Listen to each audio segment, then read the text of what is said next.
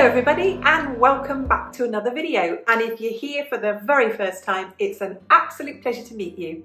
I'm Jane, my husband Mike is behind the camera. We're British, early retirees, we've got no debt, we've paid off the mortgage and we live a thrifty, frugal and money-saving life here in Brittany in northwest France. And every Sunday we bring to you an aspect of our private life, the things that we're up to, the things that we do to save money. It's June and July are two of our 6 no spend months a year. And that's what I want to talk to you about today. Our rationale behind that, why we do it, what we hope to achieve, and how it could help you as well if ever you want to do your own no spend challenge. Now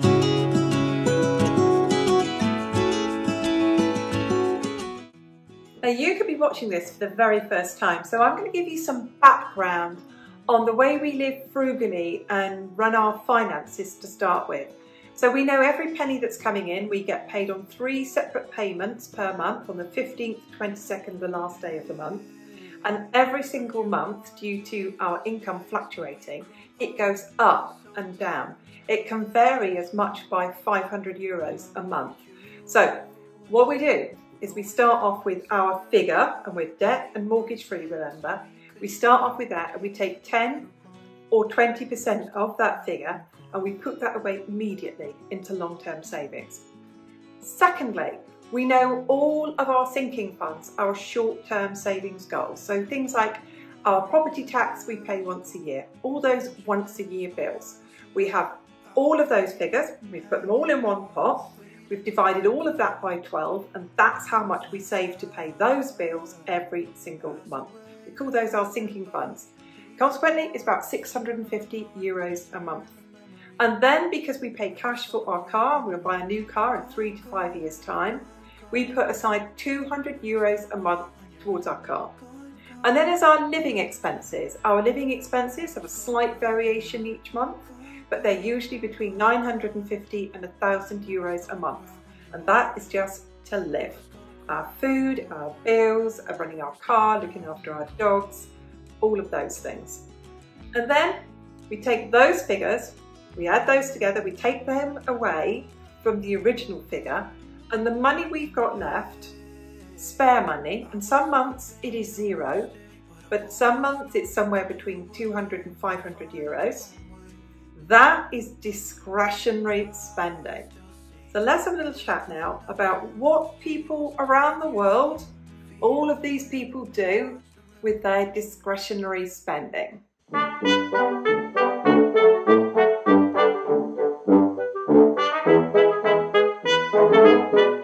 Even people who budget can kind of forget sometimes that all of that discretionary spending are what I, in finance terms, call little drips. Those little drips of money that just kind of drip away a little bit at a time, like money leaking out of your financial system in your family, however you organise your finances. And I had to have a think, and I did ask people as well, as around the world, what are people spending their money on? Where is their money going? Well, there's always the usual ones, aren't there? What I would call bits and bobs. The bits and bobs that you can pick up on a day-to-day. You know, you go and get car fuel, you pick up a few bits and bobs. A couple of ice creams, a few bars of chocolate, packets of chips, of crisps, of snacks. You pick things up when you just go and fill up with your bits and bobs. And then there's the bits and bobs when you go to the supermarket without a list and you're wandering around and things take your fancy and bits and bobs all float their way in, don't they? They just kind of float down from the shelves and end up in your shopping basket. Snacks and goodies and cakes and treats and all of those things just float into your basket. And then there's what I call the spontaneous impulse purchases that people have. You know, they're scrolling through their phone, those things that they like these days. Vinted, Shein, those companies that send you stuff straight from China, whose name's Temu, all these people, they love a bit of Temu. I've had a look at Temu. There's all sorts of things in there that could catch your eye if you weren't on a budget. I tell you, all sorts, because you think to yourself, well, that looks cheap, that's a bargain. Could catch your eye, couldn't it? So there's all those things as well. And then there's people who've got a mobile phone in there and they play games. They play games and they need to play these games because they're not all free, are they? So all over the world, people are spending their money. And then, because you don't even need to get out your chair anymore, do you? You can just sit there and a press of a button and ding dong, food can arrive to your house, can't it? Just turn up. And then there's the people, and I kid you not, they do this. They're sitting in a house where there is coffee and a kettle and a coffee machine, and they get out of their house, they get in their car, they drive somewhere, they get a coffee, and then they take it back to their house. It's like ordering food, isn't it? They're in a house where there is food and they ring someone or ask someone to bring food to their house where there is already food. So this is where people, you know, their money is going. It's not making them bad people. This doesn't make them bad people in any way. It makes them a bit rubbish with money. That doesn't make a bad person, does it? So I'm looking through my list again of where people's money goes. Gardens, if you've got a garden, if you're like me and you've got a garden and you love your garden, money can literally fly away from you if you do not have a garden budget. Our garden budget is €300 a year. It's gone now. It's gone for the year. That's it. Garden budget. Bye. It's been spent. No more can be spent. But you could, every time you go into the garden centre, go, lovely plants. Oh, a lovely ornament for the garden. Beautiful things. And if you're like me as well, and you like going to the charity shop and you haven't got an absolute set nailed down budget for that, you can go in there and you can come back, knickknacks and clothes and all sorts of things, couldn't you? So all over the world, this is what people are spending their discretionary budget on. In short, that's the bit on your budget that kind of needs a bit of a look at if you're going to take part in a no spend challenge.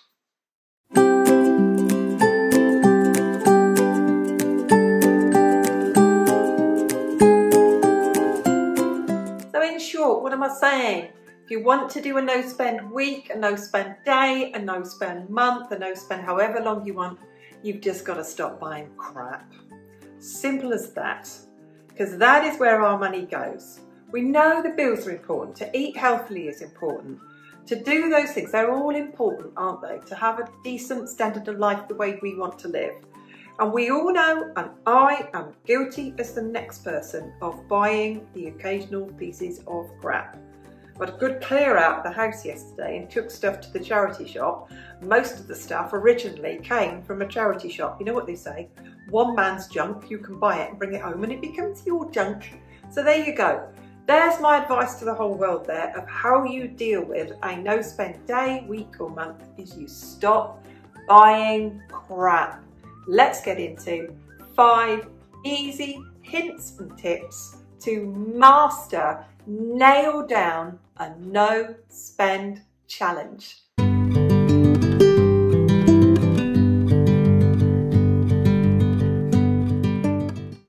Number 1, determine your end goal. And I say to you every Sunday, this is where we share an aspect of our private life.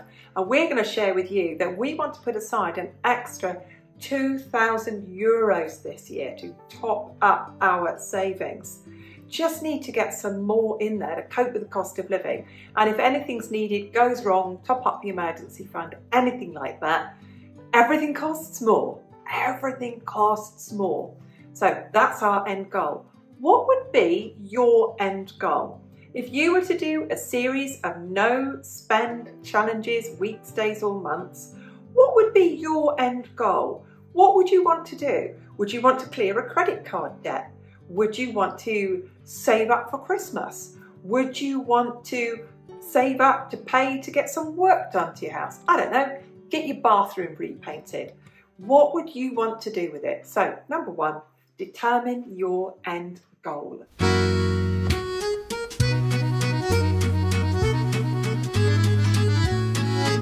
Number 2 is to budget for your essentials. You know what your essentials are. We know what our essentials are.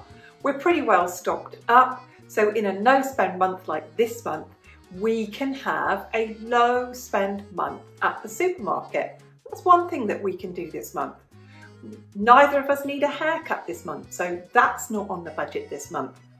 The usual things are though, we're still going to need to put fuel in the car. We are still going to need to pay all our bills.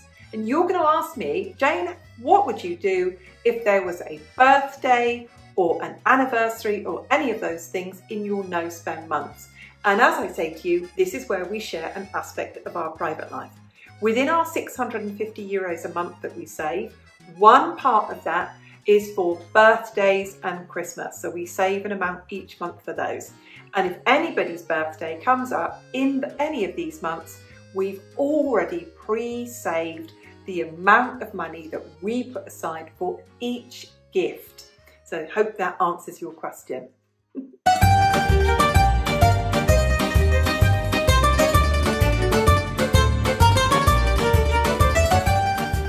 Number 3 is a really important trick or tip or hack to have in your frugal toolkit when you're having a no spend challenge, whether that's a week, whether that's a month, or whether that's 2 months like we do. It's to know all the things that you can do for free in your local area, all the places you can go for free. Now in June and July, fingers crossed, we're going to get good weather for these next couple of months. And we know all the beaches that we can go to for free, where the parking is free, where we can take a packed lunch. We know the lakes that we can go to for free. We know all the beautiful old towns and villages we can visit that have free parking. So look out for all the things that you can do for free and leave me a comment below. Where do you go for free? What do you do for fun that's absolutely free?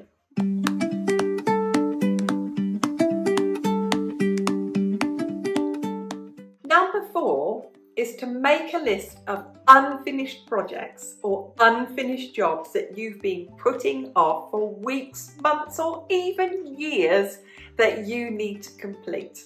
Now in my next 2 months, June and July, I hope to get 2 quilts finished. I've got one top made that needs quilting, and I have one that's all in the cut up bits that needs sewing together and turning into a quilt top and then quilting. We've got garden projects to do, we have got fallen trees to cut up, we've got a really big garden to get tidy and clean, and lots of bushes and shrubs to cut back. And I've got the river tweed. Oh, the list goes on. I'm sure your list is exactly the same as well. So in a no spend challenge, it's a really good thing to have a list of projects to do. Leave me a comment below. If you were to have a no spend week or a no spend month, what things need doing around your house or around your property that you've been putting off?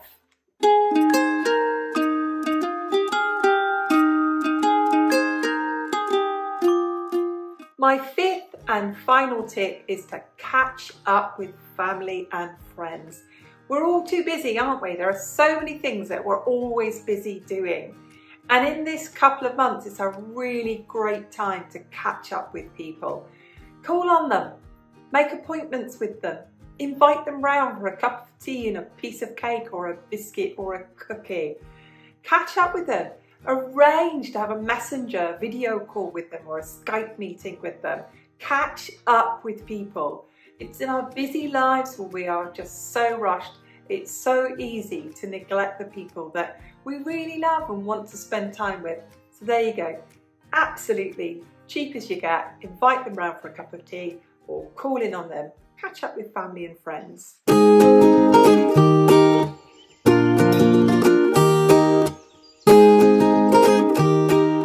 to sum it up, to make a no spend challenge easy, on your day, on your week, on your month of your no spend challenge, it is the day when you are going to commit to only buying the things that you need and not buying any of the crap, any of the junk, any of the frippery and the bits and bobs that are very easy to buy. And I promise you, it will make a difference. And as you get used to doing that you do 1 month and then it becomes 2 months a year or 3 months a year, or like ours, and it turns into 6 months a year, it gets to be really easy because it's an all or nothing situation. You're either shopping or you are not. And when you are not, it's just so easy. You're just doing the 5 other things that I suggested, and that, the month is over in no time at all. And at the end of this month, we're going to have an extra 450 euros to put aside into our savings fund, and just about the same again, if our income is on target, just about the same again in July as well. An extra 900 euros going into our savings is a massive achievement in a cost of living crisis, isn't it? We're really proud of ourselves. And if your no spend challenge means that each Sunday that you don't spend any money of your discretionary spending, and every Sunday that you put aside 10 euros, dollars or pounds a month and you don't spend it, at the end of the year, you've got 520 pounds, dollars or euros that you saved up just with a 1 day no spend challenge. Let me know, are you up for a no spend challenge? Do you do them at all? If so, how many weeks or days or months do you do? And don't forget, let us know, what would be your goals if you were to do it for a no spend challenge? Thank you so much for watching. If you enjoyed it, go on, hit the like button, and we'll see you again soon. Bye for now.